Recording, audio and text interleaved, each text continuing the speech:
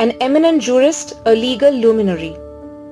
Someone who fought for justice for the common man. Fali Nariman is no more. He breathed his last at the age of 95. He was suffering from multiple ailments including cardiac issues. Fali Nariman practiced law for more than 70 years and was also a former Rajya Sabha member.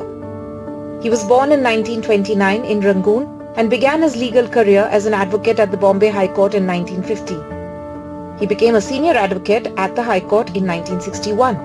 Nariman moved to Delhi in 1972 to practice in the Supreme Court of India.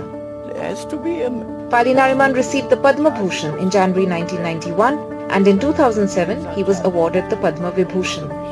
His illustrious career is dotted with many legal milestones. Nariman influenced setting up the collegium system and also criticized the recent Article 370 decision. He also resigned from the post of Additional Solicitor General of India when the emergency was imposed. Prime Minister Modi led the tributes, calling Fali Nariman one of the most outstanding legal minds and intellectuals of the country. Chief Justice of India, Justice Chandrachud, said that Mr. Nariman, who represented the conscience of a generation, was a towering intellectual of the era.